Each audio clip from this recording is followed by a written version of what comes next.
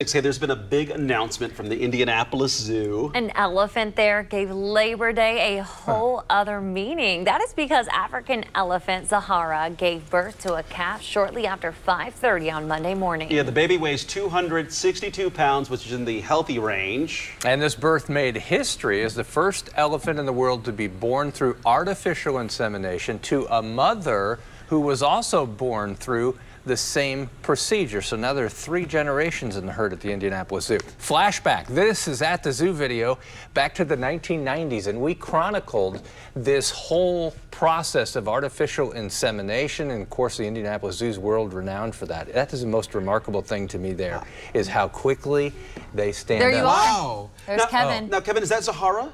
No. Okay. This is like 1990 or 2000. Yeah, okay. 2000. Yeah, I got a little trunk juice on my hair, but it all was fine. Like an elephant, I'll never forget the experience.